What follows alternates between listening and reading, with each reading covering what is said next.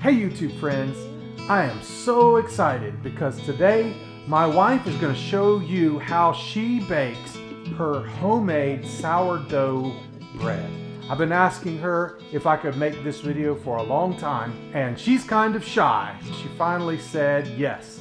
This is a delicious bread that we have been enjoying and I'm excited to share this experience with you today. So let's dig in. Let me preface this by saying I don't know what I'm doing. I'm figuring this out. I've been doing this over a year and I am still learning every time. The last two loaves before this one I made yesterday, one was flat and one was hard as a rock. Even the chickens couldn't eat it. So I'm still learning, but I'll tell you what I do to get the loaves to work out. By the way, I'm not a YouTube wife and he's been begging me to do this for a long time. And I told him no, and then he kept begging me, so I was like, okay, but you gotta wait till I put a bra on. And so I have a bra on today and we're gonna try to make sourdough together. So first I have my starter that we fed last night. Yep, last night it was about down to here. It was bubblier this morning, but it should be active. That's another thing online. They always say, you want active starter, you want active starter, you want to do a float test. And I'm like, I don't even know what that is. So I have found recipes that have unfed starter, and I have made those before, but I have learned that you can't use hungry starter, which is different than unfed starter, which I learned. Unfed starter is just not as bubbly and active, but hungry starter is really watery and you haven't fed it in like 2 days. So you've got to feed hungry starter, but you can use unfed or active starter. I've never done a float test. I don't really care either way. I'm going to get bread. It's going to be hard, it's going to be flat, or it's going to be good. Either way, we can eat it or the chickens can eat it. So I've learned that different flours, even different flours that are the same type but different brands, do differently with the same recipe. So I normally use White Lily, but one day I bought Pillsbury because it was on sale. And not that it's a bad flour, it just, my bread was really dry. So I don't know really scientifically what the difference is, but if you look online, there's all stuff about hydration levels, which I don't really understand completely. And there's percentages, and I don't do math, so I just make it and see what happens. So when I do find the recipe that I love, I'll continue to use that. But this recipe I found online is for an overnight, but you can also make it in 1 day. It has extra starter in it. I guess that's because it's going to be an overnight ferment. So I'm going to start by making that. So you have to have a scale. Well, you don't have to, but it makes it, let me put my hair back. It makes it more accurate, and they say you get better results with a scale. So I'm gonna put my bowl on here and zero it out. I'm gonna wash my hands.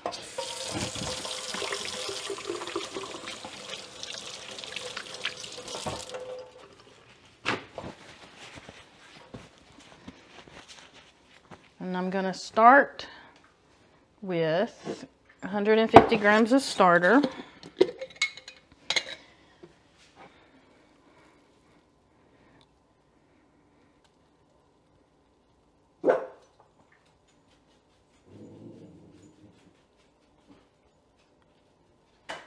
This recipe seems to have a lot more starter than the other ones I've used, but I'm hoping I'll like that because I like the more sourdough. So I'm hoping that will make this taste more sour. Sometimes it's hard to get exactly what they say. Ooh, I did it. So I got 150 grams of starter. And then I need 285 grams of water.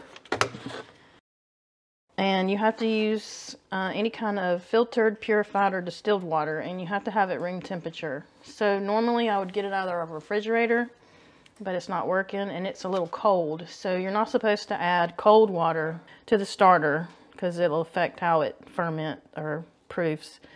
So if you do get cold water out of your fridge that's been purified, you'll want to warm it up. But I don't remember the exact temps, but I think it can't be over 95 degrees. So I do use this thermometer to test my water if I had to warm it up. But since this is room temperature, it's fine to add directly to the starter. And I'm going to put it in here just because it's easier to pour than from that big jug. So I'm going to zero this out again.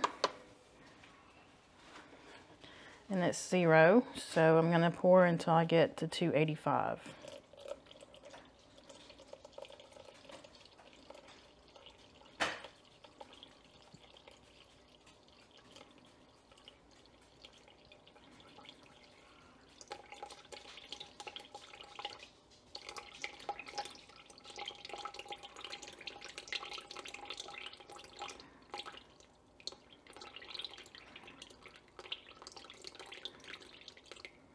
Whoop, oh well, that's good. All right, and you could also go ahead and add your flour in this bowl, but one time I did that and my my dough was totally messed up, so I don't know if my scale is not quite high grade enough to have that much weight with the glass bowls and the flour. So I always take this off, put another bowl on, and zero it out again, and then add 500 grams of bread flour.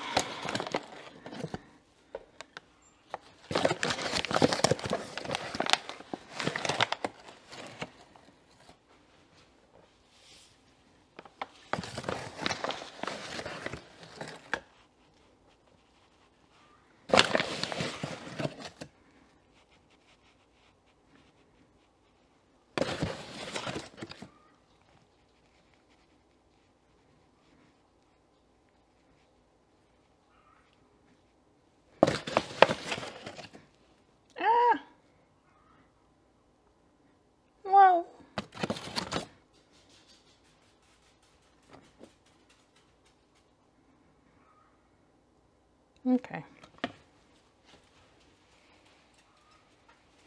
that's close enough.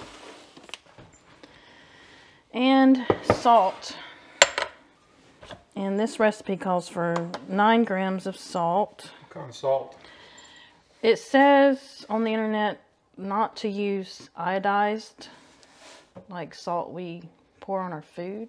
They want you to use kosher salt, or I think you can use sea salt, but we have kosher. I guess since you're going by weight instead of volume, it shouldn't matter. No, it don't matter. Just don't want the iodine in it. Right. And that's one reason why scale is better. I'm using 10 grams. We like our bread a little salty. Just like me. All right.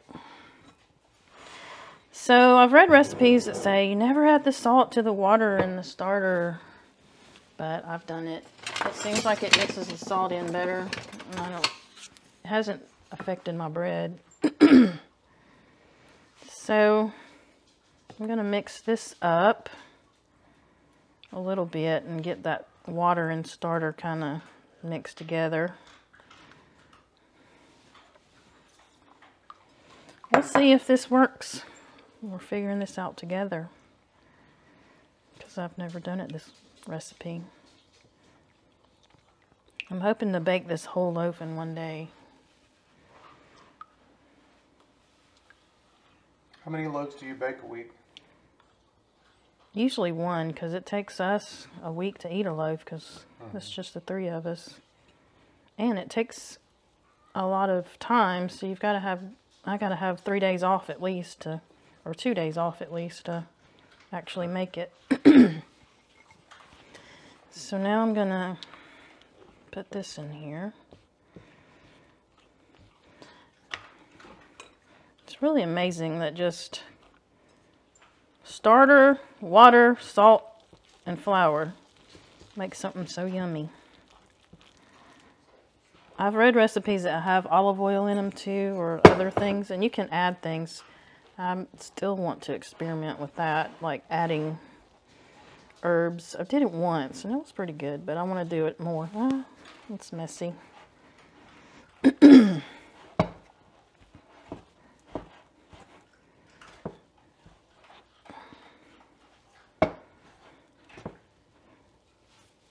think I'm gonna have to get my hands in there. I'll wet my hands and kind of pinch this together.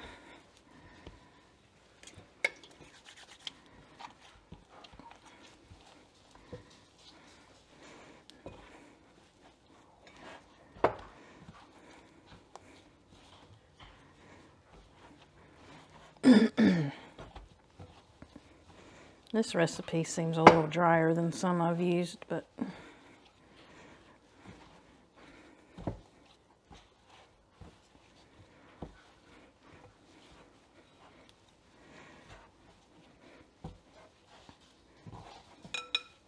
how do you know when it's mixed properly? When all the flour is incorporated.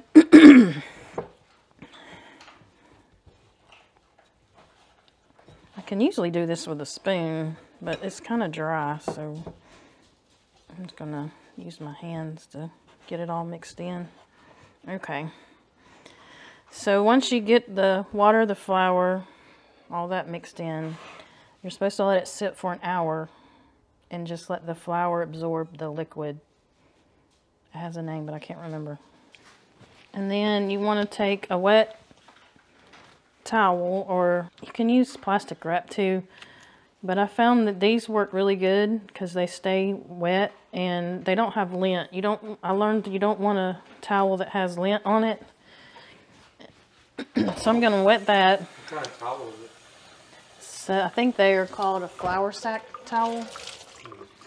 Where'd you get it? Robinson Salvage. Okay. I also learned that you can't use, you can't wash it with softener like you do your other kitchen towels. Because I used a towel one day for bread that had been washed, and there's some pieces, something on that. And with softener with all my other towels, and it made the bread taste kind of like it had softener in it, so. So the odor. Yeah. So we're gonna set the timer for 1 hour and then come back.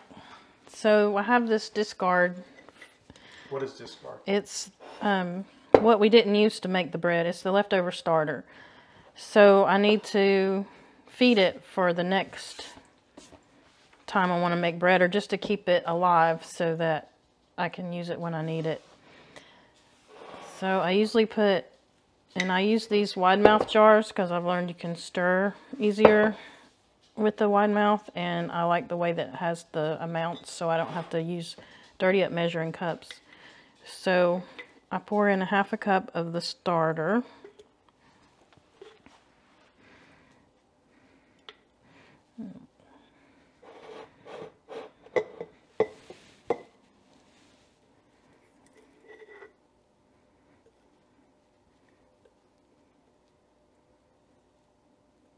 I think that's good.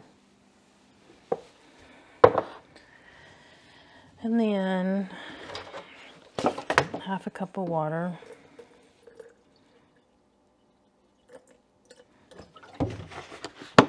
And you want to use distilled water or filtered water.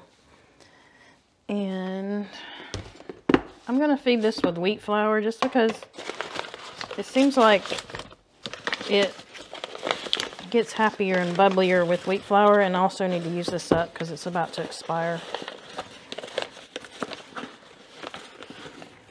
And I usually just add enough flour to make a thick batter. I don't really measure the flour. Let me stir that. About the consistency of pancake batter? Like really thick pancake batter. Really thick pancake batter. Yeah, that's good. It doesn't seem like the wheat flour. I think the wheat flour soaks it up faster, because when I use regular flour, I have to use a lot more flour. But I don't know, that might not be true.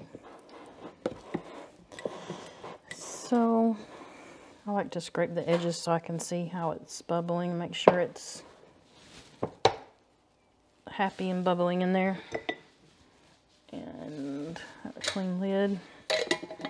And I put the lid on, but not like twisted down tight, so it can have air, let air release.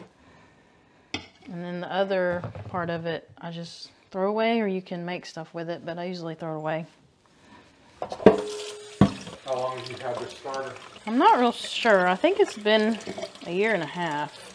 I think I bought it online at Cultures for Health. And I think I bought it during the pandemic because, you know, we couldn't do anything. And when I first started it, it was intimidating. So I researched and researched because, you know, that's how I am. Yeah. I have to figure something out before I'm going to try it. And I looked and looked at YouTube videos, but all the scientific stuff about you can't do this, you can't do that, kind of had me nervous about it. But I've kind of learned that, I mean, if you mess it up, you still got something to eat. So, and it tastes good, even if it's hard as a rock, even if it's tough, it has a good flavor either way. I also learned that when I first started my starter, it didn't really have a sour taste, and I had bought the San Francisco sourdough starter. And I've learned, and I've also read this, that as your starter gets older, it has more of the sour taste. And that's true, because it has a lot more sour taste than it did a year ago. So that's nice.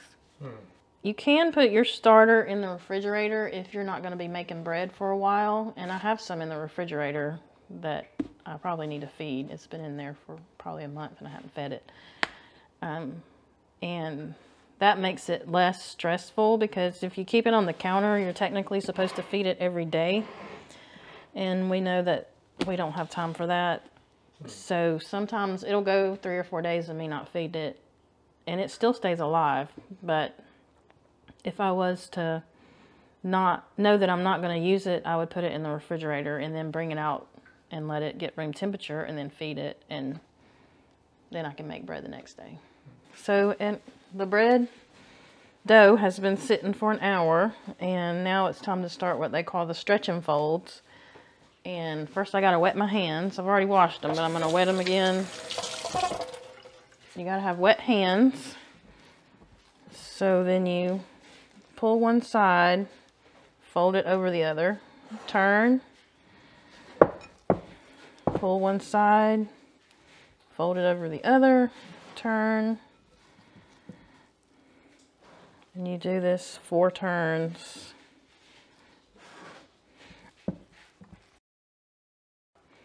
It helps, from what I've understand, to make the dough have like the little bubbles in it. I don't know what that is. Piece of black something. So then the dough, as you're stretching and turning, you can feel it kind of get tight on you. So after 4 turns, I'm going to let it sit for another 30 minutes. And it's kind of cool today, the temperature in here. And I can tell the dough is kind of chilly feeling when I mess with it. So I think I'm going to turn the oven on proof and let it sit in the oven in between the stretch and folds to help make it easier to stretch and fold. You don't have to do this. So I'm going to set my timer for 30 minutes and come back, and you want to do 3 or 4 sets of stretch and fold. We're going to do our final stretch and fold. This is stretch and fold number 4.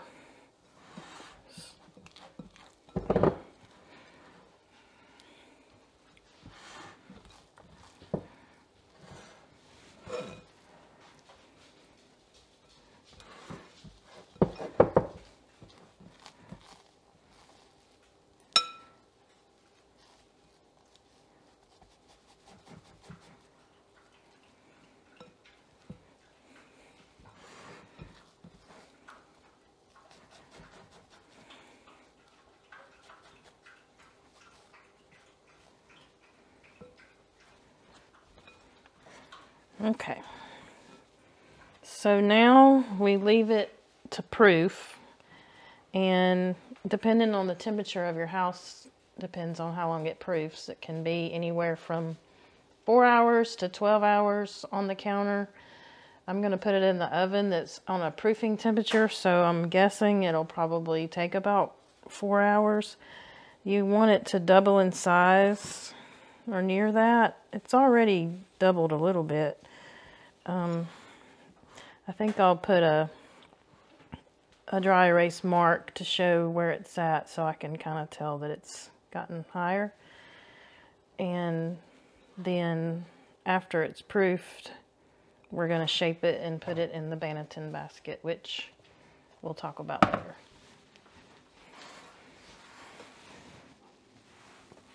I guess I'll say it's about right there.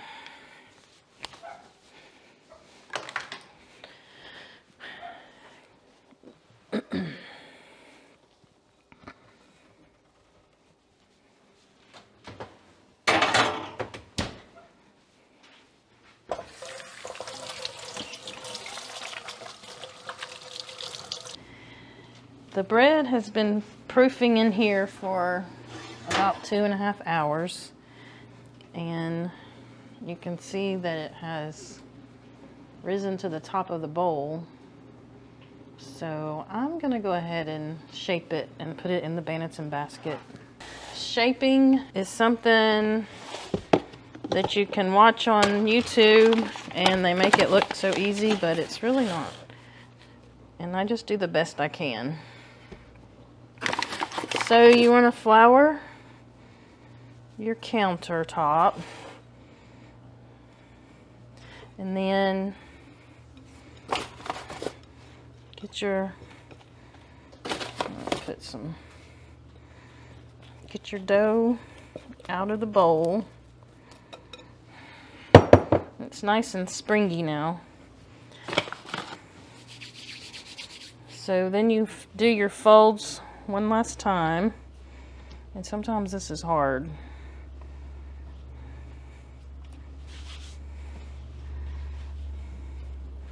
You can see the air bubbles in the dough. See all the air bubbles, and that's supposed to be a good thing. You don't want to knock all those air bubbles out. So once you get it somewhat folded 4 times, then they say to push it away and pull it to you until it forms a round, tight ball. But you also don't want to knock all the bubbles out. And then once you get it in a nice ball like that, you take a Banneton basket or a bowl that you have a dry towel in, and you either flour it or use rice flour, which is recommended because it doesn't, I was using flour, but the flour was sticky, making the Banneton basket sticky. So I've read that rice flour is better. So I made some rice flour from Rice at Home with our miller, and it seems to work better. So I sprinkle rice flour in there, get it all covered in the bowl. What is a Banneton basket? It's this wooden basket with a cloth, fiber-free cotton thing in it. So once you get your basket ready and you have your nice little ball, you take your bread and you turn it upside down in the basket, and you pinch the bottom together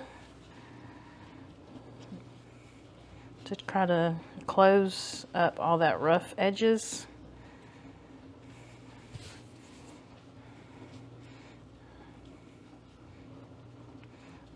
I just want to try to make it pinch together so it doesn't split open from, I guess. So, having a hard time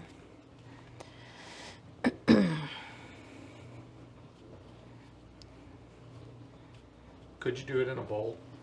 Yeah, you can use a bowl with a dry towel in it. The same thing. So I'm gonna say that's good. And normally I would cover this with my wet towel and put it in the refrigerator overnight and bake it the next morning, because I like the really sour bread, and it seems like it's more sour if it ferments overnight. But because we're trying to finish this video, I can bake this today, so I'm gonna do that. So I'm gonna cover this and let it sit for 30 minutes and just I guess rest in the basket. And these scraper things I have found, you can use them to like cut bread in half, but the best thing I found it for is to clean off the counter.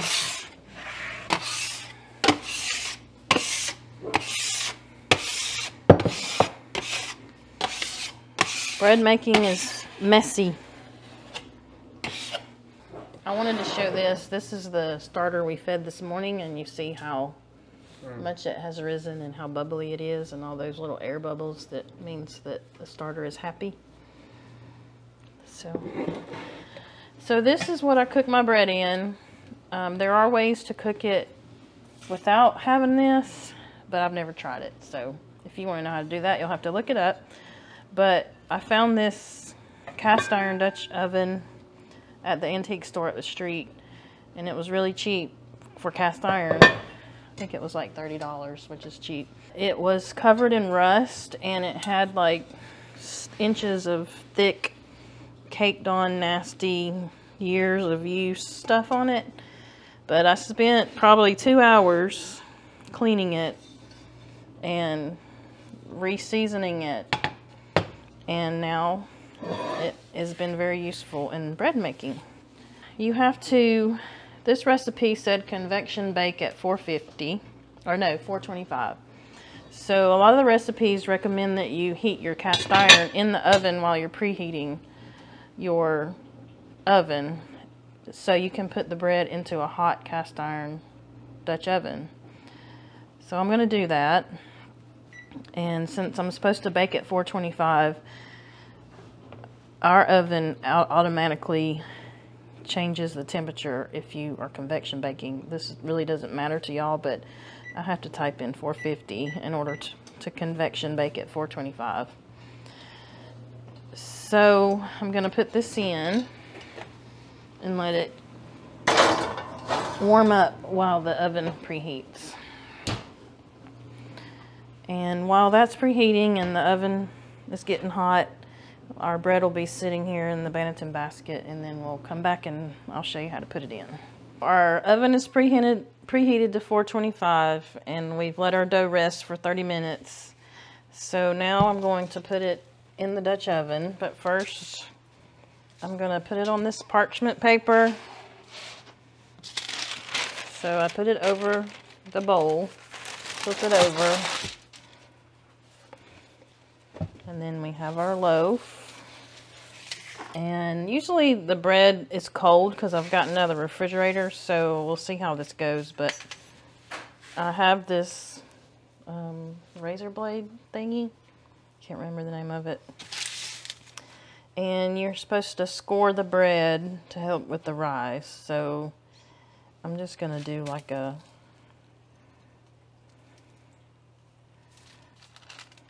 I'll just do one because it's kind of soft and I don't want to mess it up. So now I'm going to take out my Dutch oven. It's in here.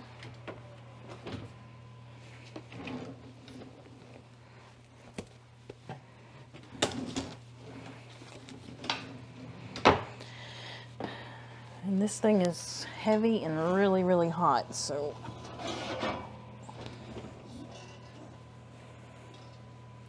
take the lid off, take the bread, and kind of just set it down in there. Put the lid back on. It doesn't really matter if the paper's sticking out. And then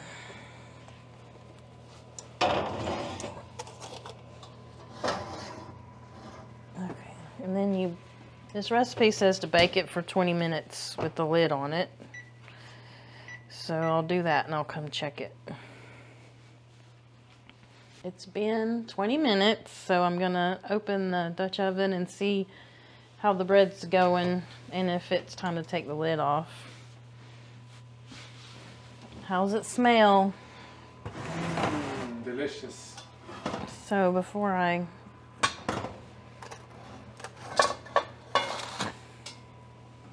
it's probably good. I usually try to see that it looks pretty much cooked, just kind of pale.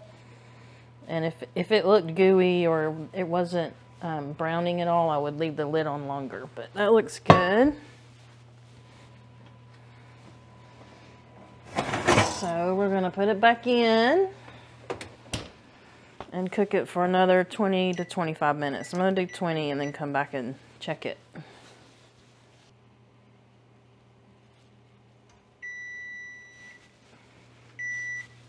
Okay.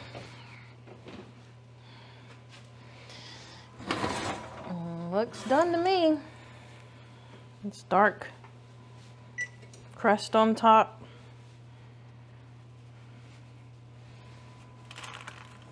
Let's see.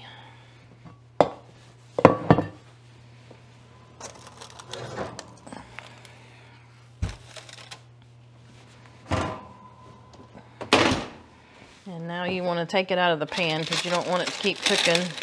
So you just lift it up by the parchment paper. And you have to let it cool for, well, it says usually about 2 hours. But it has a nice hard crust. And sometimes I accidentally burn the bottom, but I didn't really burn it this time. Looks good. It does. We'll cut it when it cools and look at the inside. All right, we're gonna cut this. I'm gonna cut it down the middle so we can get a good picture of the inside.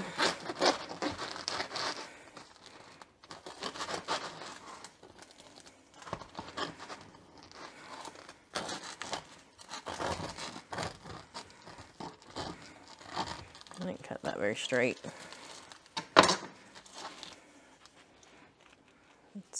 Looks good. It's got bubble holes, and it's very soft. Crunchy on the outside. Soft on the inside. Soft on the inside. Mm-hmm. Let's taste it.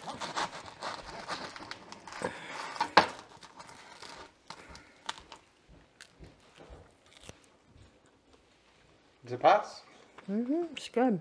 This is one of your better ones? Mm-hmm. I think the moisture level's good on the inside.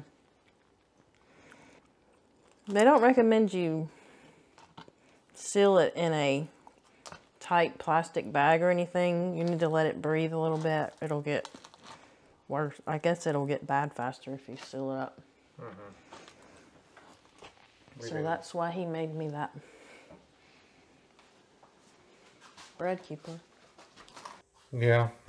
Just made a cutting board and cut a groove into it, and then we had a cake pan lid. So it sort of breathes a little bit, but you, and then you can cut it on the cutting board as well. But you don't want to put it in there while it's hot. Yeah. You have to let it cool off first, right? Yeah. What happens otherwise? Well, you'll make the crust will it'll get soft and moist. It won't have that chewy outside that's so good. What's really good is to put cinnamon and sugar and butter and toast it. It's really good. Yeah. Nothing like homemade bread. Now I want more. Have fun, play around. I've enjoyed the hobby over the last year. It's kind of interesting and gives me something to do. Try it too. I enjoy your hobby too. Thanks for watching, guys. Now let's get out there and grow and be